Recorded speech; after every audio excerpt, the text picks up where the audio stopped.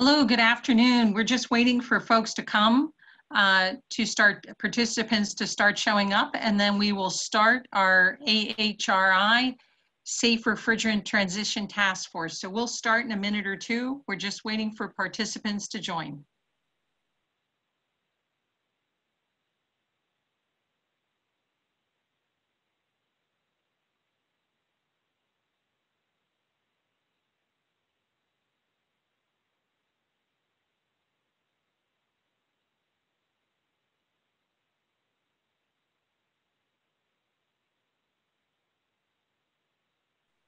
Again, good afternoon. Thank you for joining our AHRI Safe Refrigerant Transition Task Force webinar. We're just giving folks another minute to join.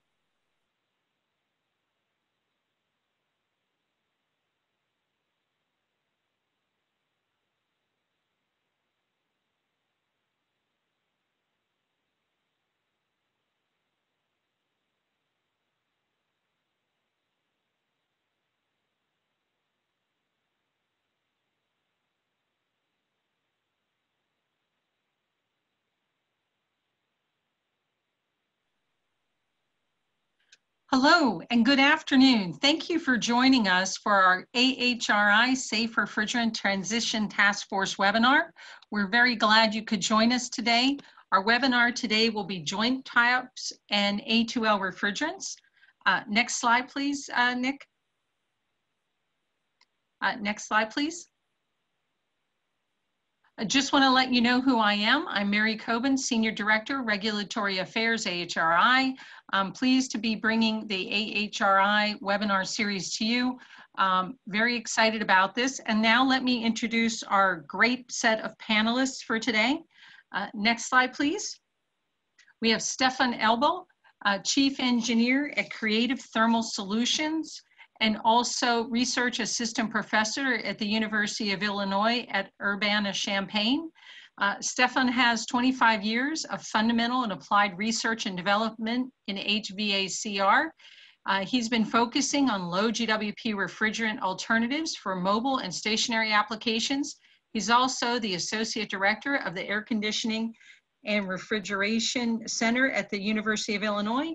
He's been very active and continues to be active in ASHRAE, SAE, IIR, IIAR, ASME, and DKV, and has both a PhD and MS in mechanical engineering from University of Illinois, Urbana-Champaign.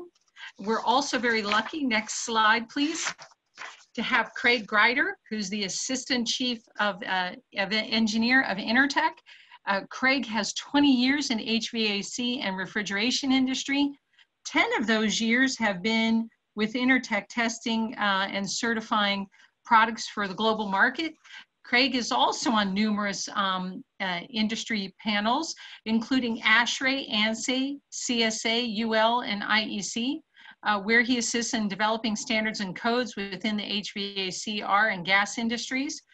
He studied electrical engineering at Texas Tech, mechanical engineering at the University of Arlington, Texas. And he also has an interdisciplinary degree in engineering and mathematics. And then our final panelist for the day is Sean Kelleher. He is the Director of Engineering at Rapid Lockheed Systems. Sean started with RLS since its beginning in 2015.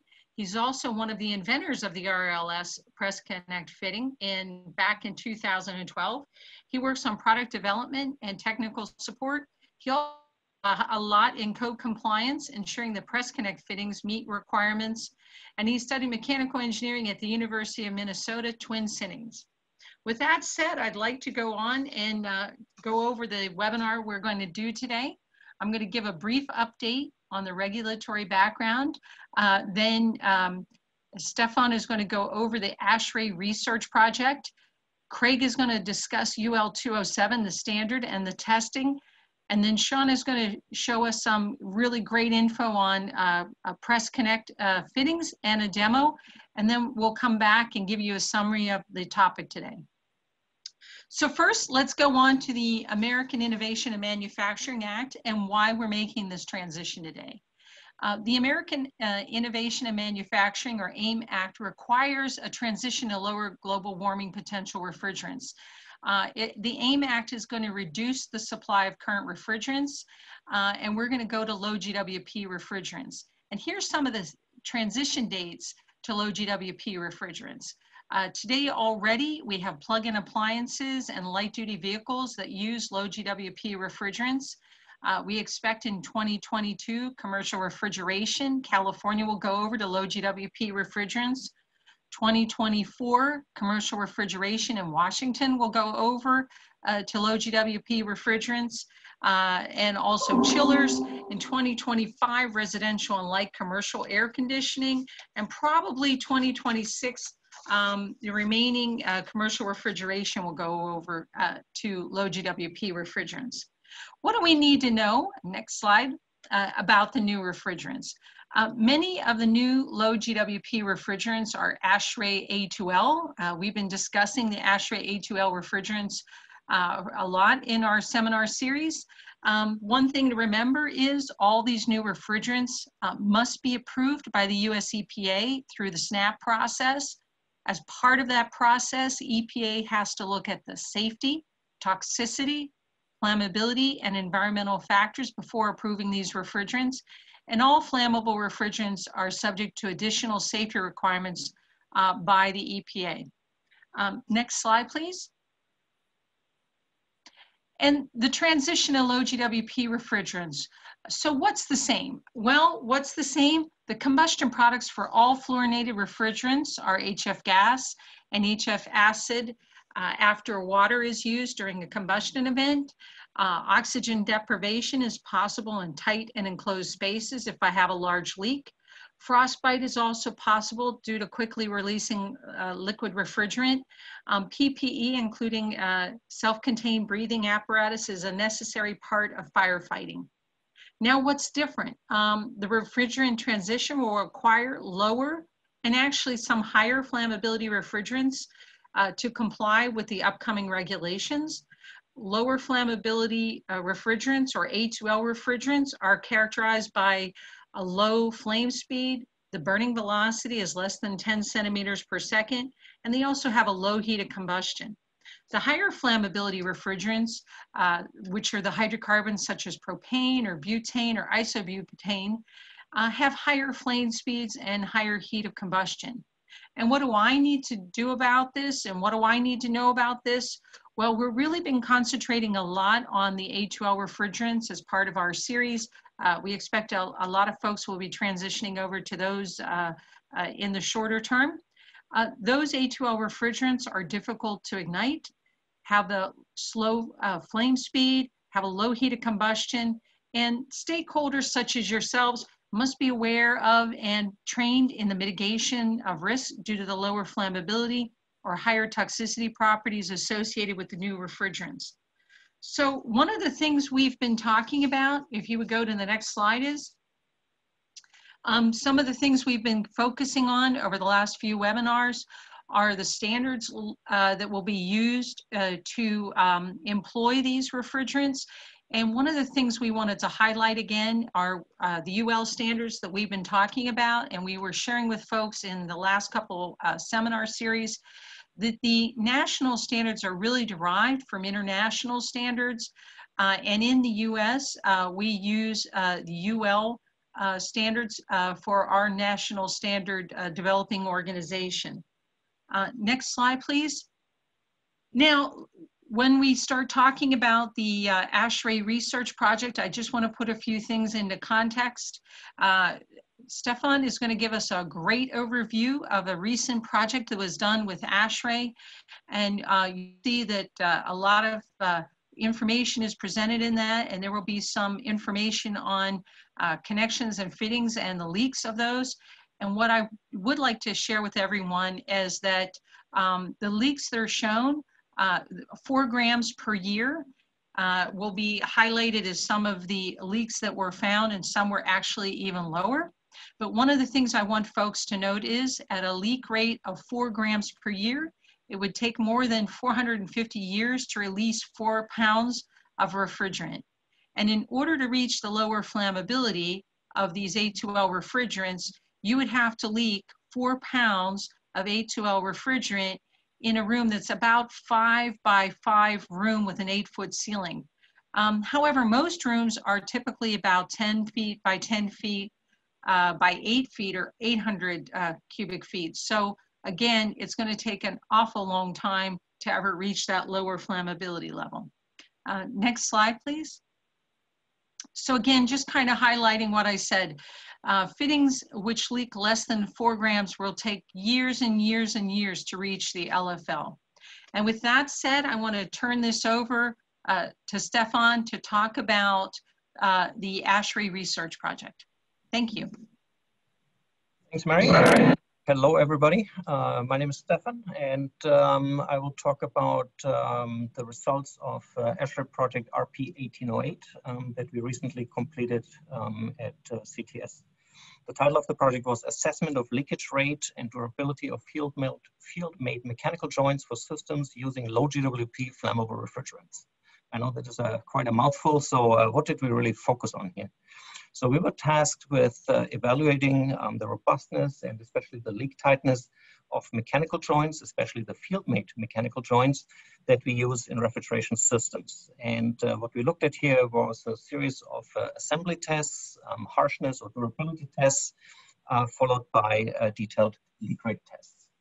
And some of the specifics of the projects you can see on this slide. We used R32 as an example of an A2L refrigerant. So that was used in the project. Particular focus, and that was given by ASHRAE to us, we were supposed to focus on flame-free joining methods. So we included press, or so-called crimp fittings, compression fittings, and flare-type fittings. You will also see once in a while some reference to brace joints, which we added a few, but really more as a baseline, so for comparison. We also included the consideration of human factors on assembly time and success. What that means is we had technicians with a good experience level, well-trained, and we also had a group of less experienced technicians, and we were comparing in the end the results. Also, we included some difficult levels of difficulty in making the joints.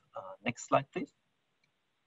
You see on this slide the types and sizes of fittings that were included in the study. So in the leftmost column, you see 2 different sizes of crimp or press fittings. You see in the middle, conventional compression fittings, also in 2 different sizes. And in the right column, you see 2 different sizes of flare connections. There's a little note on the left where you see that we also included different material combinations.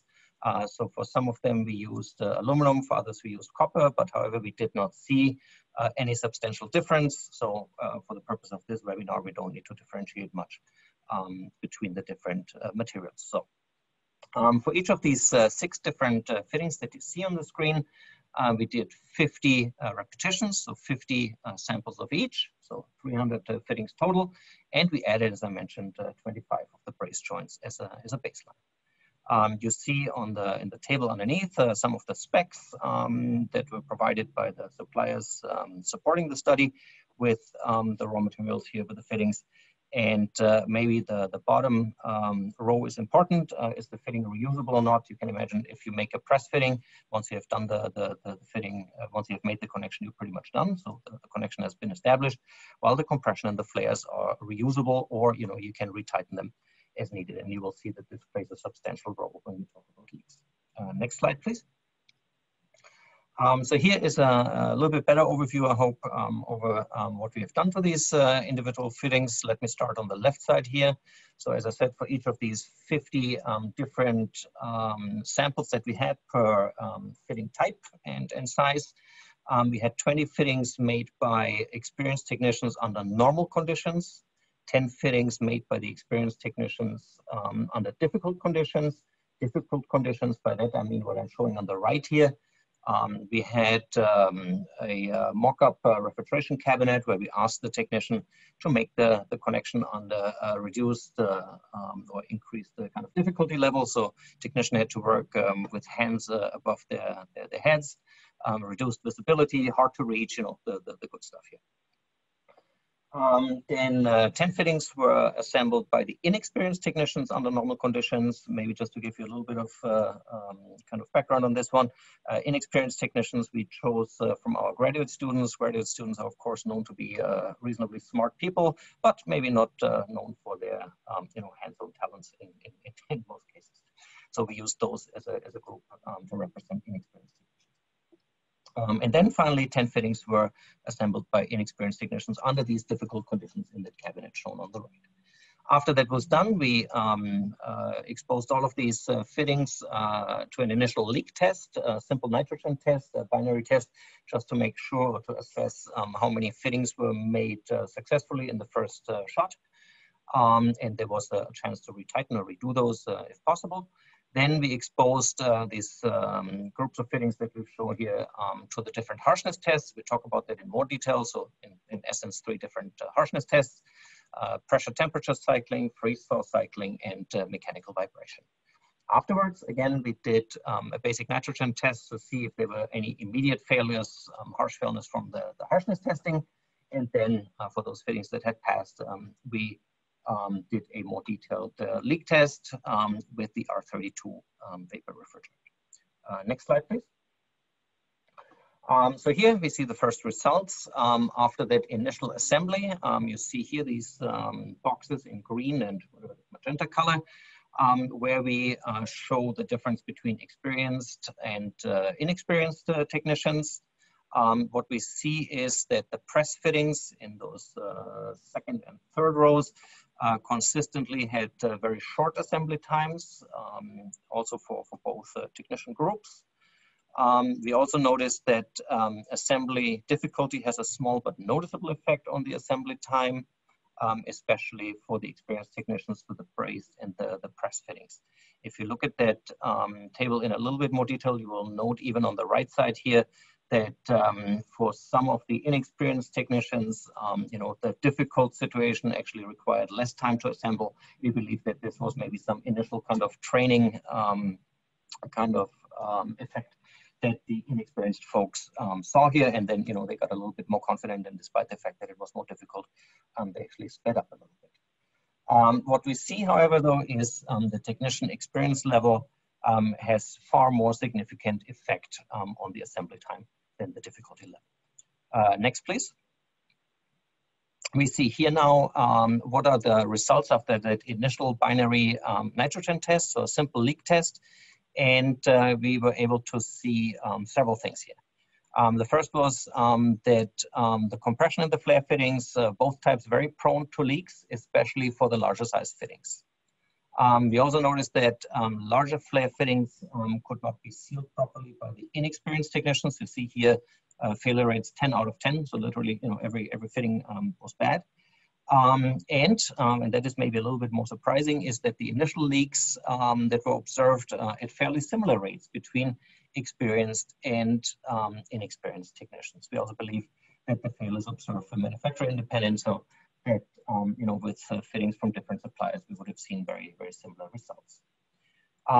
We should also note here that the press fittings look very good in this one, and the brace fittings, aside from the inexperience under the difficult assembly, also look pretty good. Next slide, please.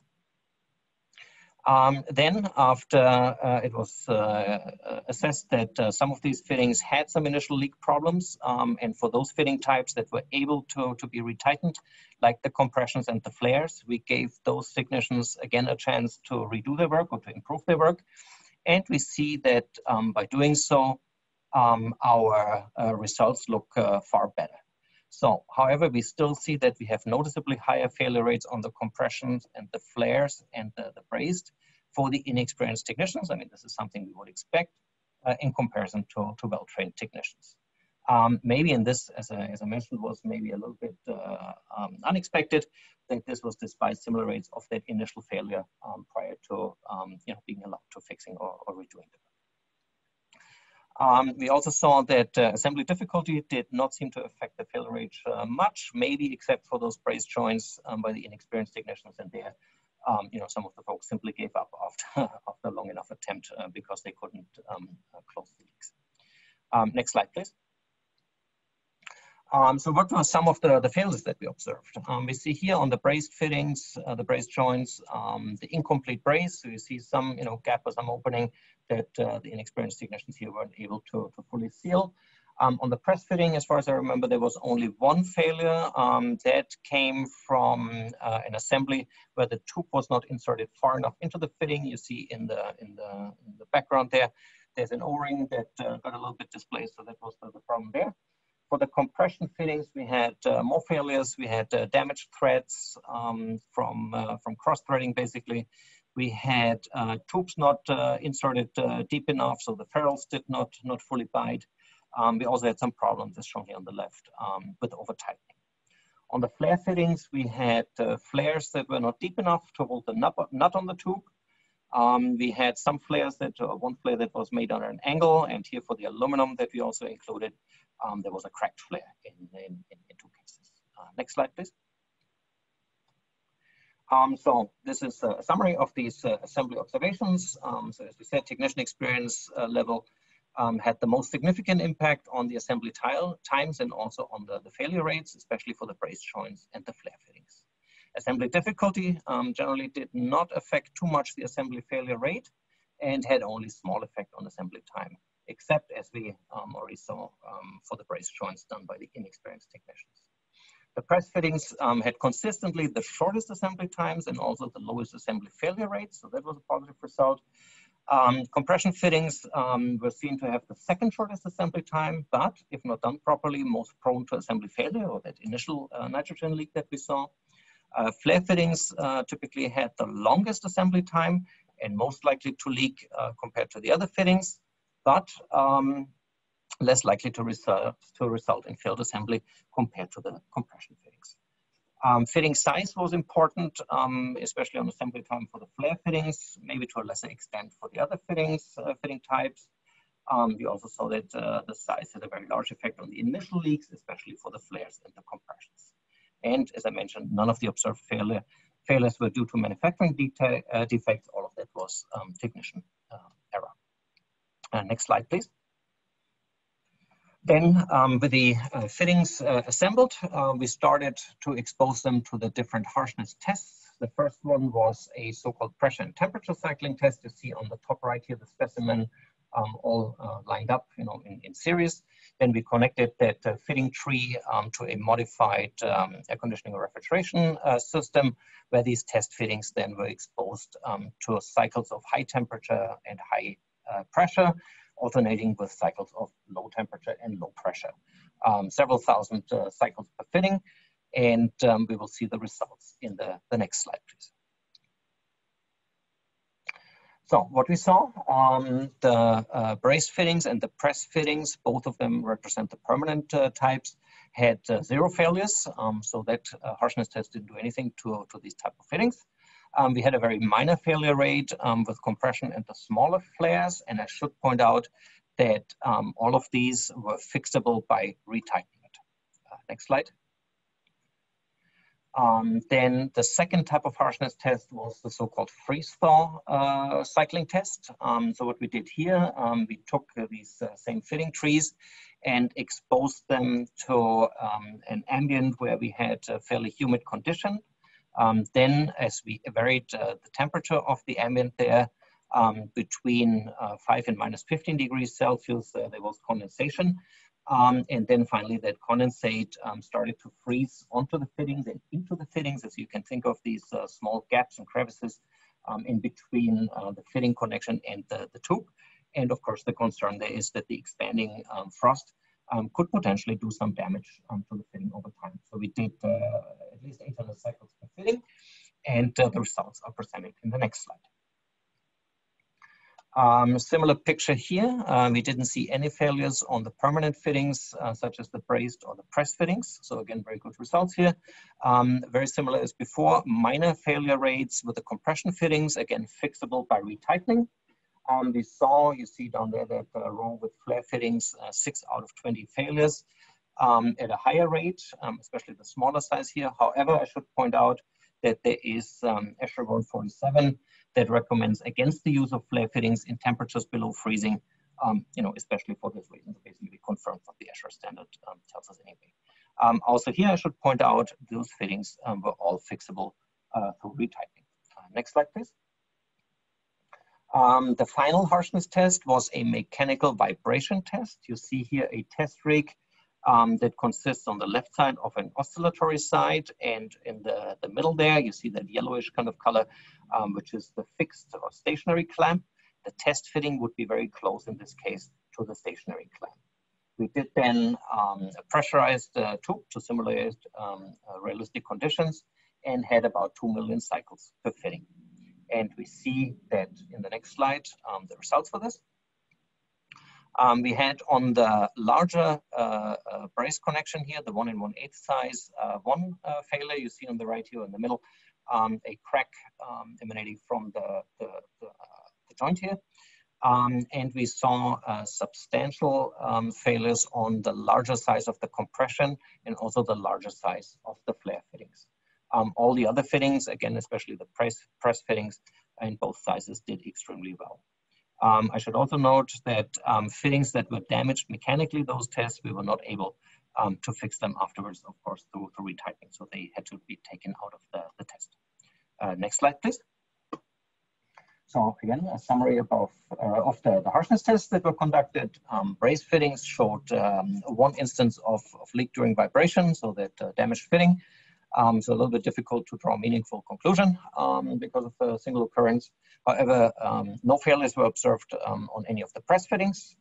The compression fittings showed some leaks at a rate of 5 to 10% of the specimen after the freeze thaw and the pressure temperature cycling. Both sizes were able to fix all of this by retightening.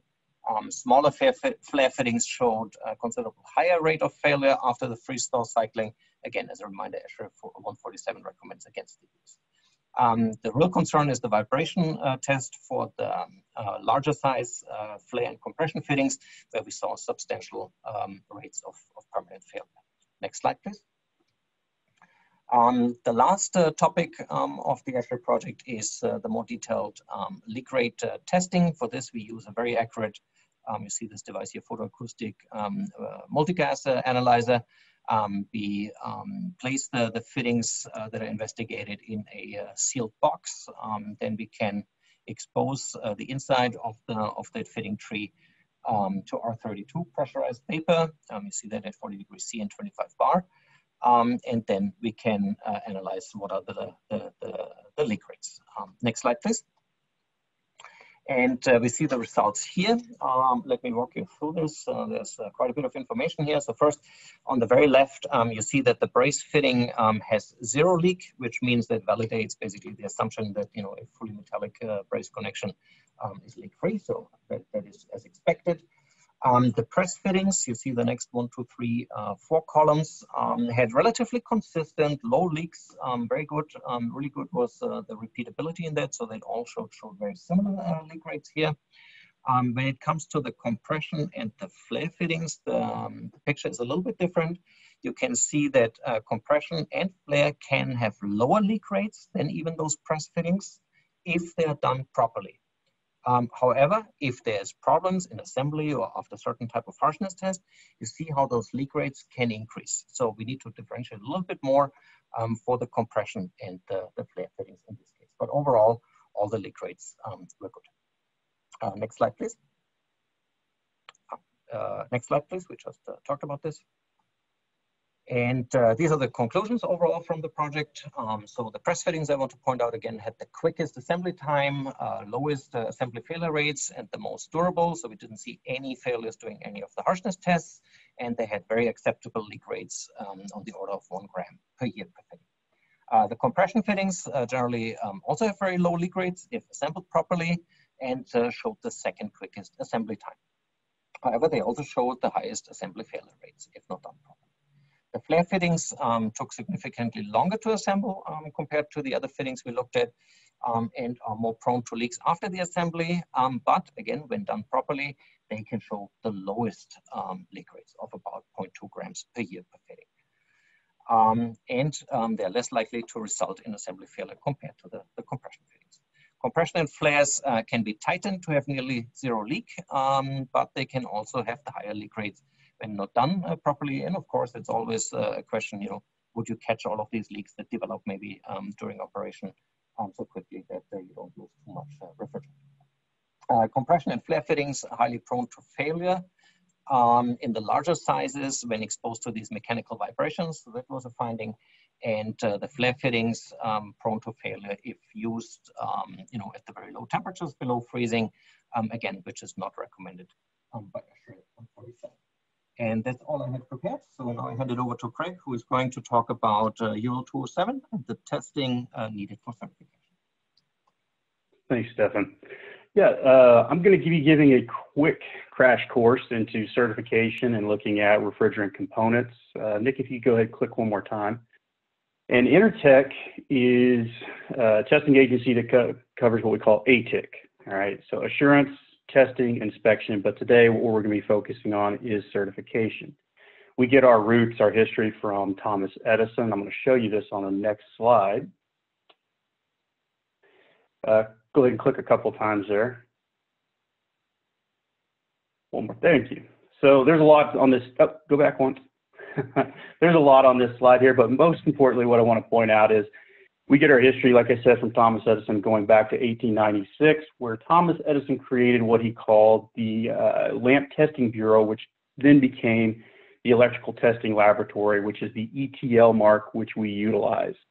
Now, in 1988, that's when ITS or Intertek acquired ETL, and it's what we've been using to certify in North America ever since. So, Nick, next slide. What is certification? Well, in its general terms, it's a formal confirmation that a product meets all trusted external and internal standards. And what we're basically saying there is, in most cases, we're meeting some sort of regulatory requirement. Well, in North America, we certify appliances to industry recognized standards. And the way we develop those is we come together within the industry. We put all of our best leaders and experts on a committee. And these committee members, they discuss, they go through and they compare notes, and we say, this is the best representation of how to test these types of components, products, or appliances. This then is done under an accredited organization, and it becomes a standard which we utilize. Now, a product can bear a listing mark such as the ETL, UL, or CSA is showing that it has been tested by Intertek or another testing agency to meet at least the minimum requirements for US or Canadian electrical safety standards. This listing mark reflects a manufacturer's dedication to the ongoing safety and quality of their products. That means it's not just we test it and we're done. There's a process that happens on a routine basis where we're continuing to test and check to make sure that product does not change from what was originally tested and certified. Next slide, please.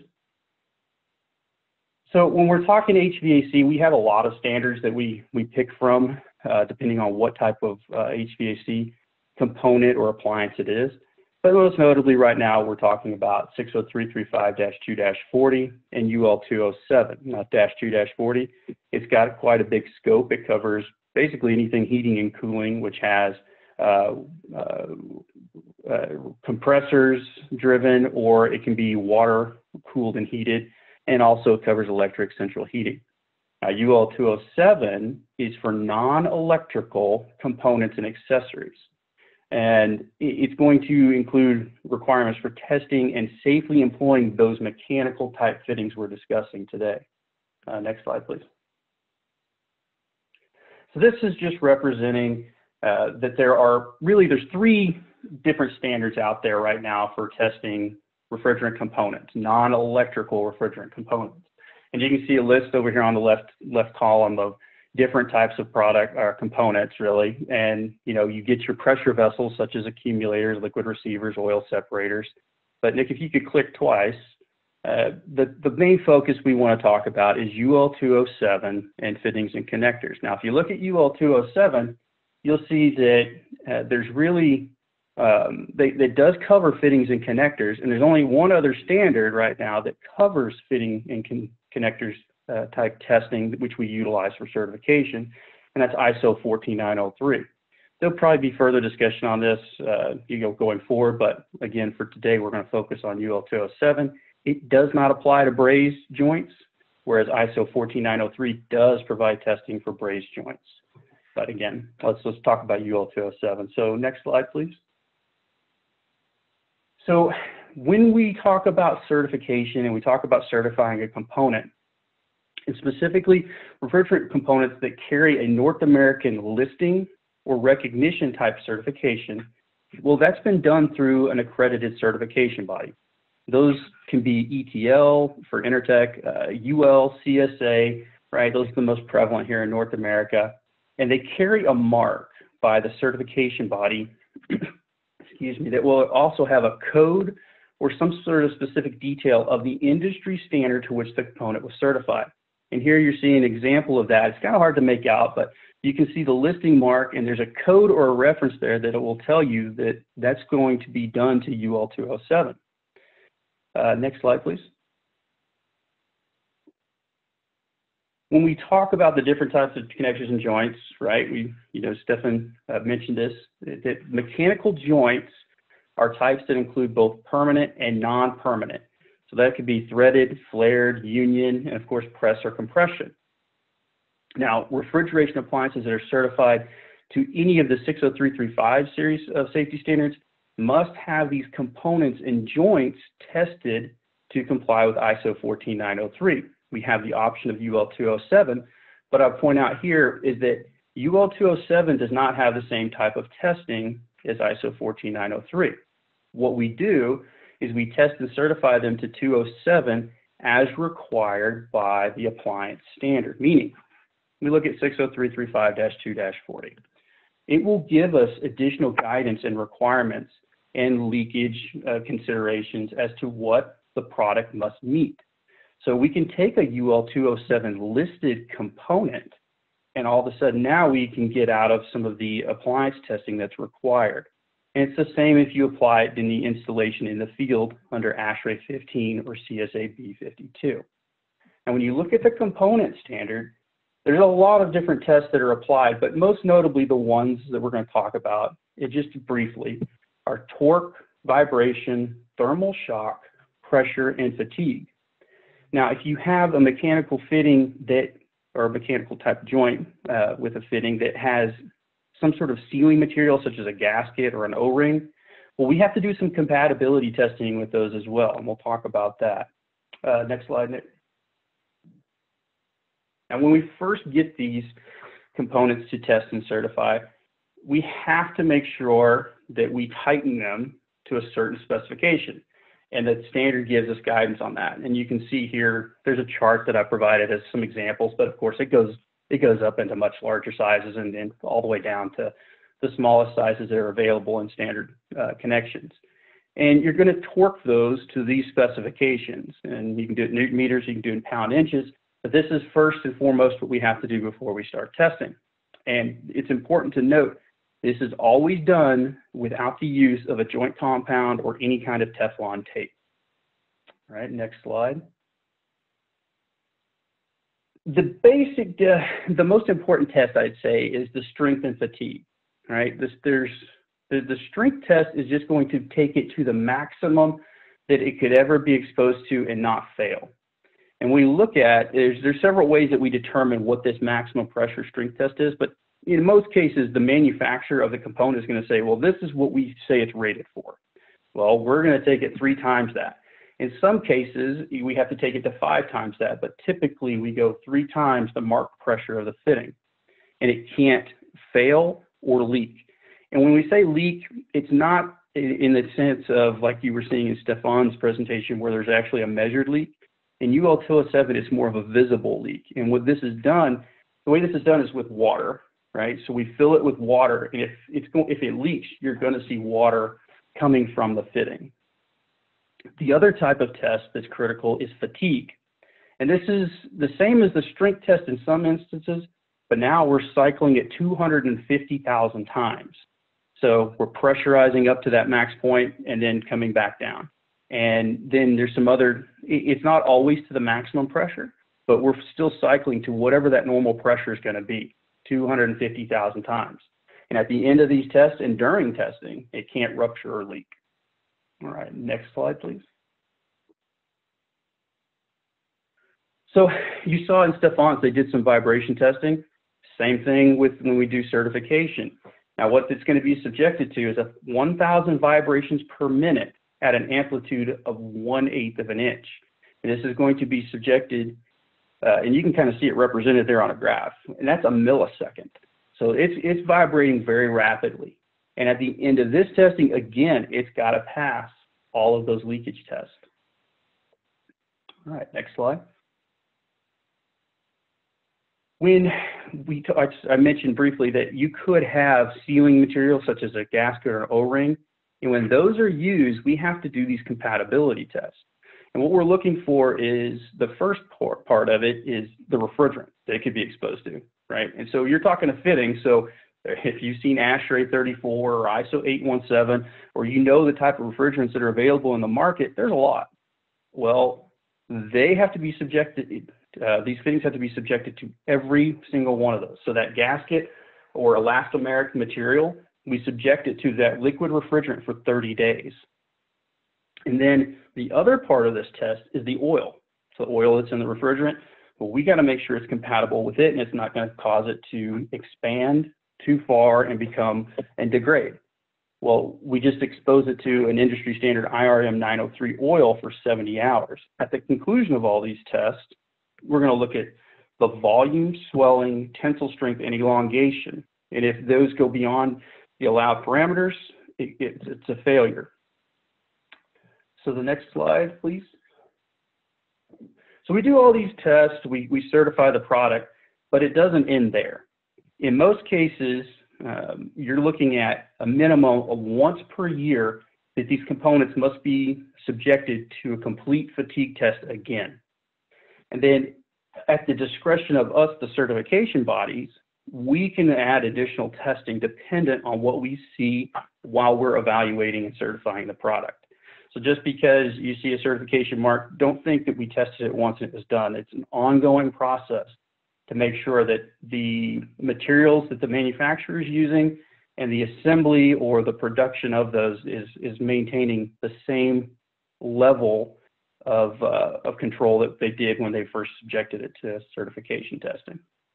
That's it. This was just a quick crash course. Now I'm going to turn it over to Sean. He's going to talk about some more specifics with his type of product. Thanks. Thanks, Craig. Good afternoon, everyone. My name is Sean, and I'm going to give a brief overview for Press Connect fittings for HVAC.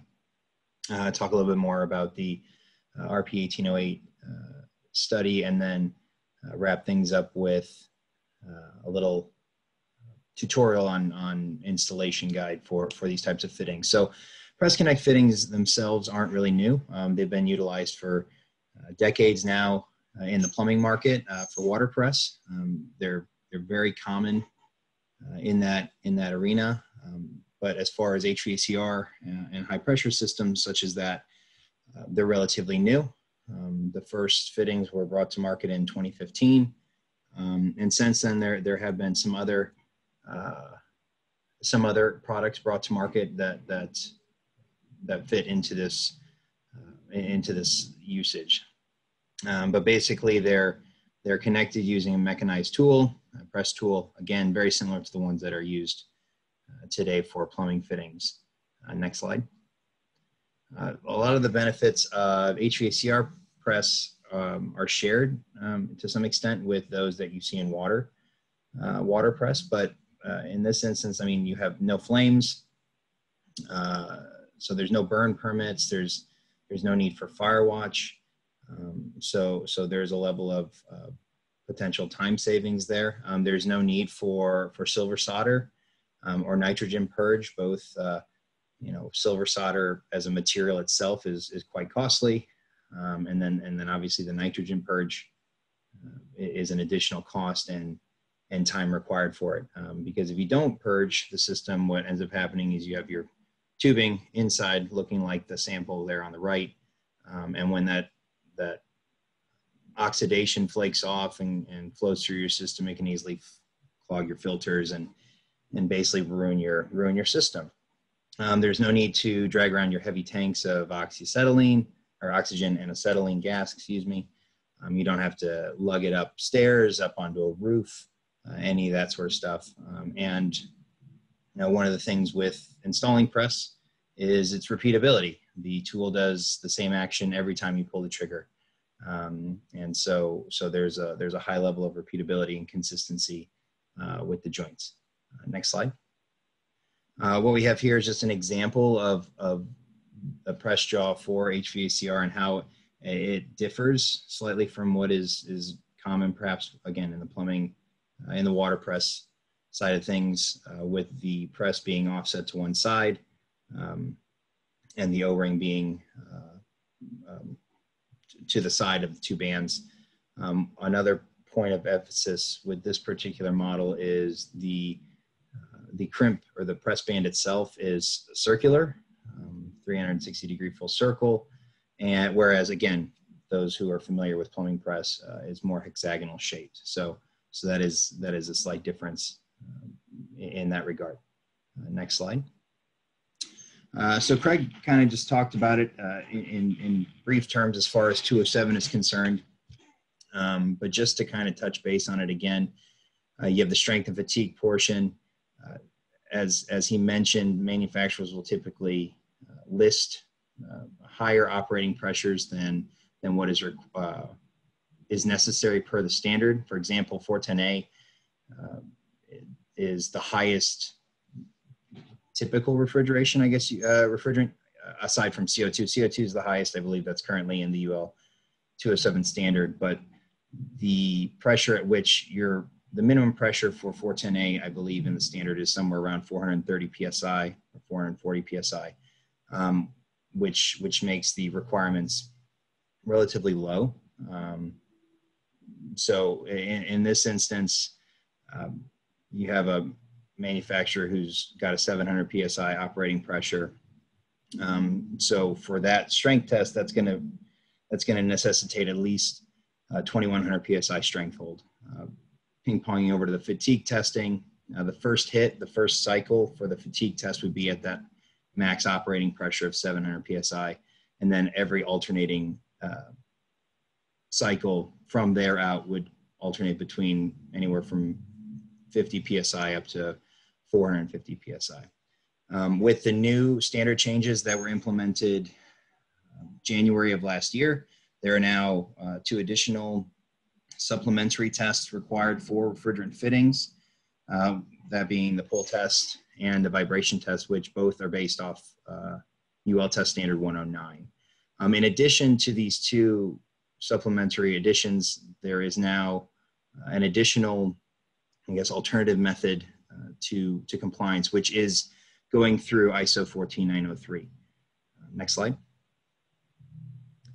So real quick, with Press Connect products for HVAC, you get the same kind of SKU offerings and size offerings that you would find in a typical, whether it's compression fitting, flare fitting, or braze fitting. Next slide. And there are ancillary product offerings as well that are compatible with these types of fittings. Next slide. To touch briefly again on the RP 1808 testing, the harshness tests themselves were based on tests pulled from ISO 14903, which is in and of itself a qualification for joint tightness. And so it is very, very particular on the control levels of which acceptable leak limits are designated. So pulling directly from the standard, there are 2 levels. One is hermetic and one is closed.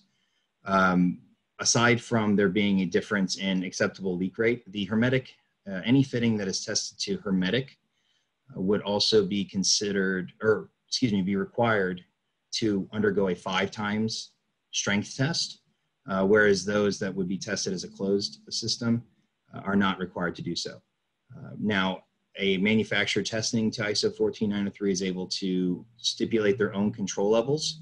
So in theory, you could test as a closed system or closed fitting, but require that your system be tested to the hermetic requirement.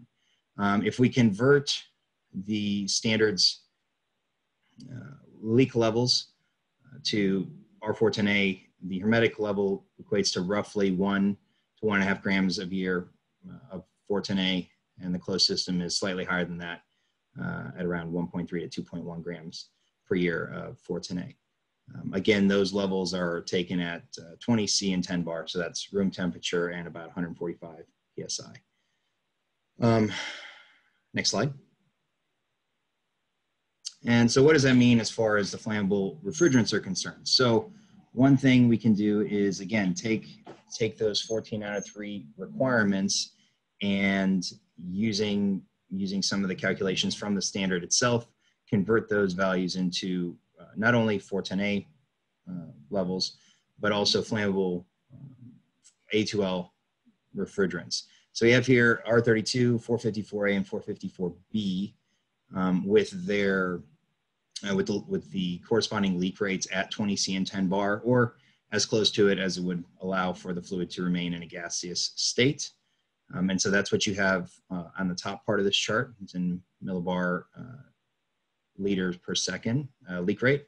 And then you can convert that into grams per year, and that is in the lower part. So you see that the hermetic level for the flammable refrigerants is pretty much in line or slightly below what would be acceptable for 410A. Next slide.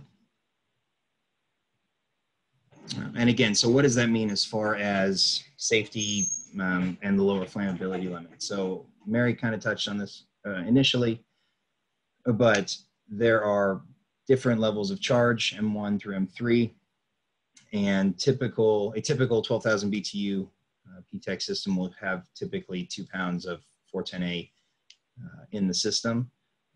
As far as the tonnage requirements for a cooling system or for an HVAC system, in the past, it was 1 ton of cooling or capacity for 400 square feet of space, but now more recently with improved technology as far as insulation, efficiency of systems, that has now been up to anywhere from 600 to 1,000 square feet per tonnage.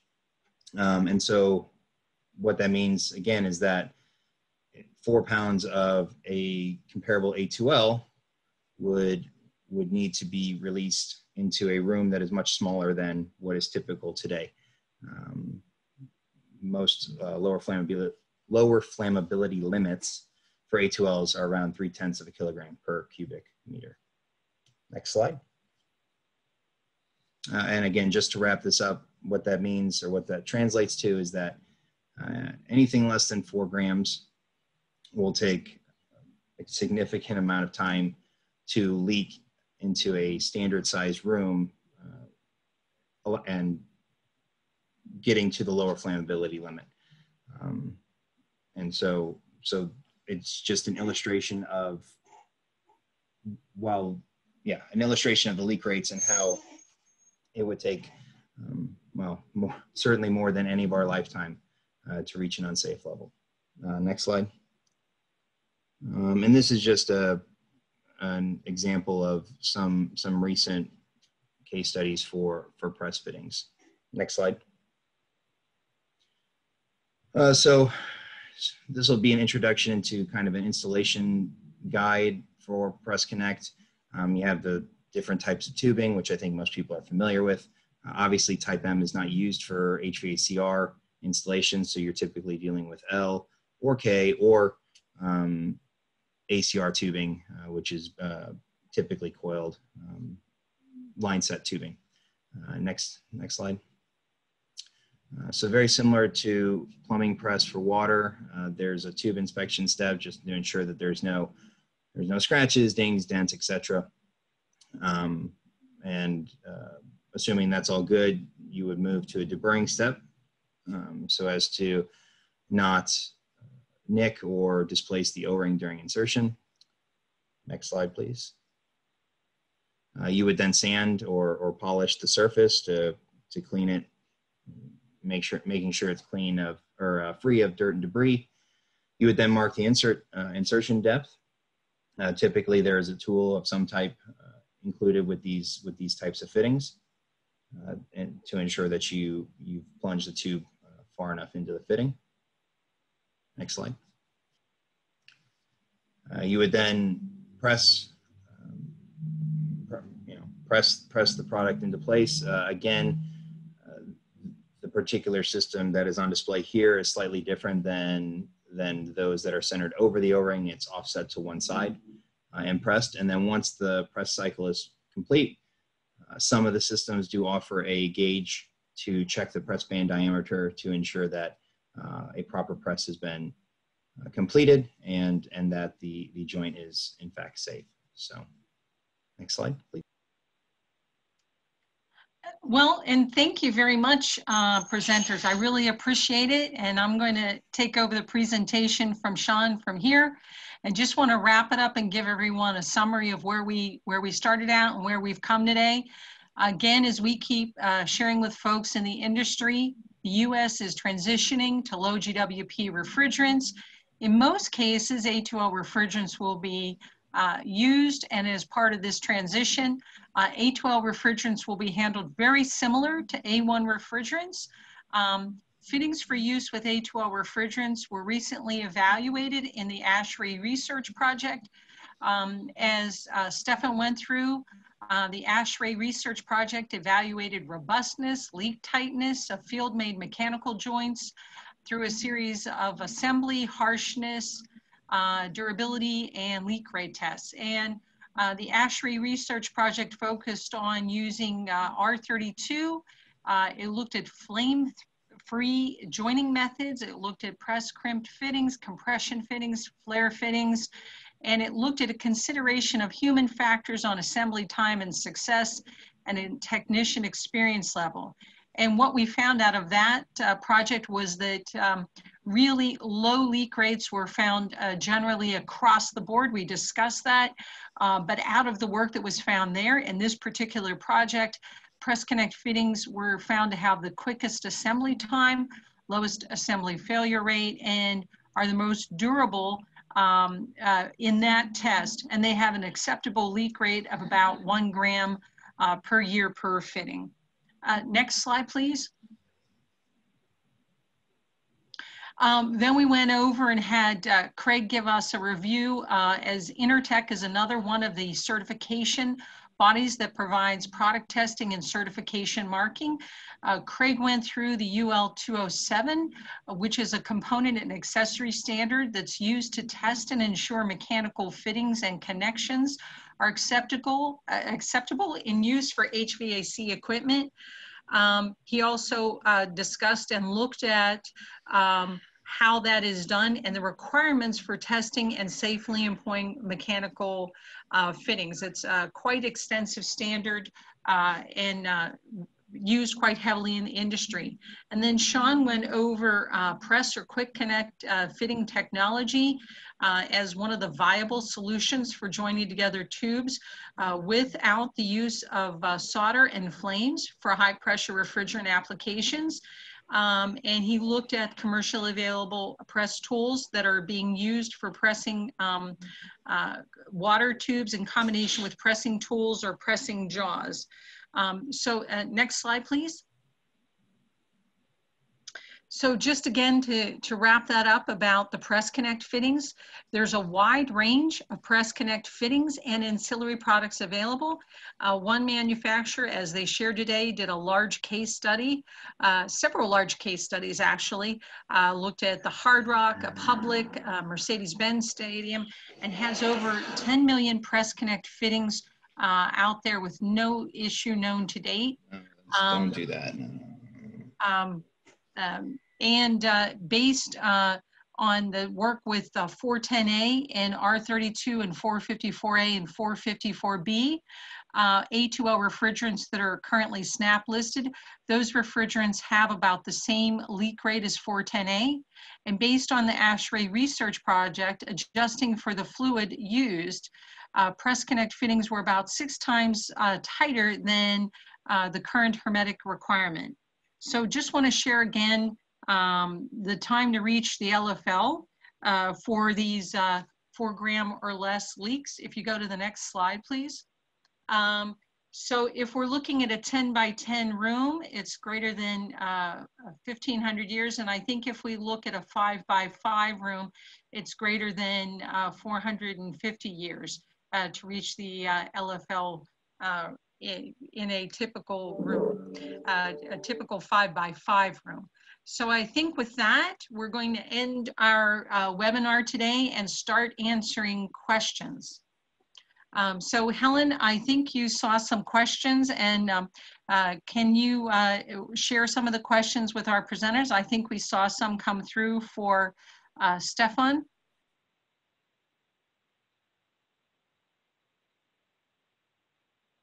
Helen, I think you may be on mute.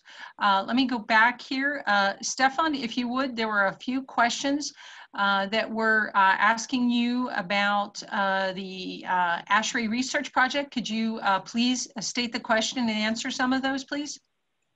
Sure. Let me go through the list I saw here. There was one question, if any consideration was given to Chatlav O-ring fittings. These are common connections between refrigerant distributor and TXV or piston. That is absolutely correct. However, those were not included in the study, and my guess is it was really because of timing and budget constraints. There's a question here. What was the qualification for experienced technician? Those are our refrigeration technicians that we have at the company. We only chose technicians that had 5 or more years of experience, many, much longer than that. So those were selected for this part of the work. What else do we have? What was included in the assembly time for each of the different fittings? I think there was a note on one of the slides. So depending on the fitting type, it was, after cutting the tube, deburring, cleaning. Some of them might require sanding and so forth. So all of these preparatory kind of activities were included in the time. Great. And then let me direct a few questions over to Craig. I think we had a few questions on UL 207. Craig, could you please answer? There were a few questions on UL 207, the minimum design pressure, and some of the other questions on UL 207. Yeah, one of the questions was on the design pressure pulled from UL 207. So UL 207 and even UL 1995, they provide tables which talk about the typical design pressure for different types of refrigerants. They don't include all the refrigerants that are on the market, and most notably, they don't cover the new low GWP alternatives we're talking about. So what we do in those cases is we talk to the component manufacturer and say, what are you rating this for? What refrigerants are you going to market? And we cover the highest pressure, all right? And then what was another question that was in there? Oh, similar to that, there was talk of determining all the refrigerants that are necessary for compatibility or looking at that. And again, it's talking to the manufacturer and saying, what are you marketing? Let's see, what was another question I answered? There was one on flare joint assembly with specific components or pieces certified in accordance with either UL 207 or 14903. Could that, in that case, does this present problems to use flare joints in products? I mean, I'm sorry, it was from Phil Johnson. It's a little bit long, and I'm not quite exactly sure of the question, but if you could read that one. I think there were two. Well, so Phil had some good questions. Those are more in depth, kind of what's happening with the current state of the standard in UL 60335-2-40, going from 3rd to 4th edition. These things are being discussed and addressed, and things are happening in ASHRAE 15 as well, as those two are harmonizing. It's kind of there'd be like a long-winded discussion on that, but I'm more than happy to have that with Phil one-on-one.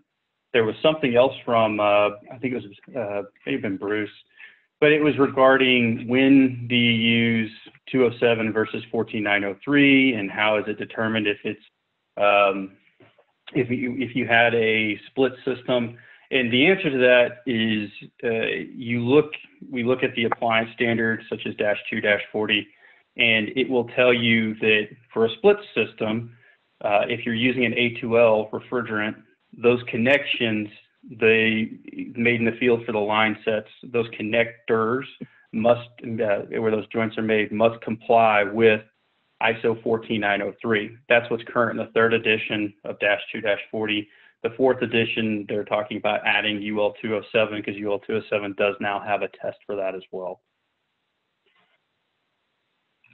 Great, and I think there's one other question I was going to ask Sean if he would, there was a question about these large case studies, Sean, and I think someone had asked whether or not the large case study, do you have any information and data on the time that those are currently out in the field? I think someone had asked, you know, 2 points. One, they'd asked for how long those have stood up already, the large case study.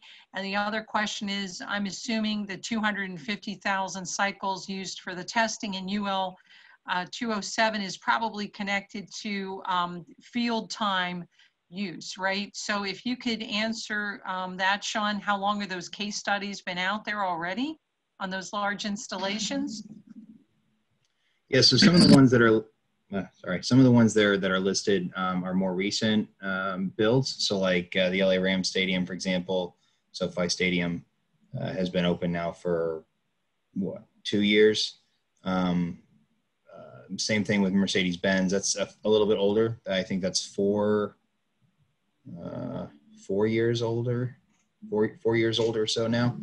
I can speak from, you know, experience that I know, you know, here again, being a having tested some of these products, we do have samples that are 8 years old now.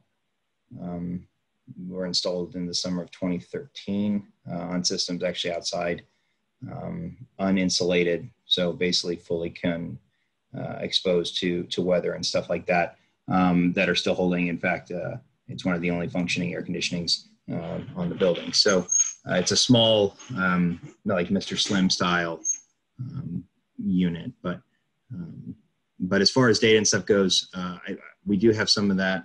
I think they can be shared. I just have to dig that up. So okay, so that may be one. Nope, that's great. So we have at least, you know, on the order of 5 to 8 years for these large case studies, and we'll work to get more information for folks that are on the phone who are attending the webinar. The other question I was going to ask, Craig, if it's possible, the field cycles that are used in the UL 207, does that have a connection to the field service lifetime? I'm assuming 250,000 might be assumed to be like a 10-year or 15-year mark. Yeah, this is what's agreed on by the industry as kind of a good way to measure everybody, all components that you kind of saw on the list in my slides. By no means do not take that as reliability, okay? Those are two different things. Manufacturers themselves do their own reliability testing. That 250,000, again, is a minimum safety standard that we've used that was agreed upon by industry for certification. But yes, you're on the right track of where, I don't remember the history of the exact number of years, but yes, there's going to be something that was agreed upon by all the manufacturers, the testing agencies, and the code officials for those number of cycles. That's a great point. Again, we have to keep reflecting back that those are minimums, and what we're sharing here is minimum requirements, and a lot of manufacturers will meet the minimum and then some. So these are all minimums. And I think, was there anything else that our panelists, I know we're probably a little bit over, but I think we could do another a few minutes because we still have a good amount of folks on here. Panelists, were there any other questions that we could answer very quickly? And then we will work to answer the rest on our webinar, either in our webinar series or in our website. So panelists, are there any others that we could quickly answer, because we're a little bit over time today? Stefan, Craig, or Sean, anything else of the questions that we could quickly answer? I see one or two here. Compression of flare fittings. Did you allow thread sealant approved for refrigerant use? No, in this case, there was no thread sealant we didn't use. There was one question about torque wrenches. We did not use torque wrenches. Okay, and those are the shorter ones that I see. Okay, I think that was everything we're going to do for today, folks. I really appreciate everyone coming. I hope this gave everyone a great review of all the different work that's been going on in the industry. Really appreciate our panel coming here today. Stefan, for sharing with us the great research project that was done through ASHRAE. Again, really appreciate Craig sharing with us the details of testing labs and testing marks, and the details of the current UL 207 and how that connects to some of the other standards and the testing that was done. And then Sean coming from RLS and sharing with us different Press Connect fittings that are out there in the market, and some of the large case studies that they've done, and how the Press Connect fittings and some of the leak rates would connect to current A2L refrigerants. So I think that's everything we have for today.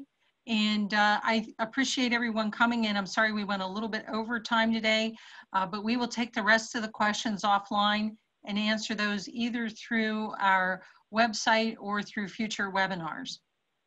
But with that, I'd like to close and appreciate everyone coming today.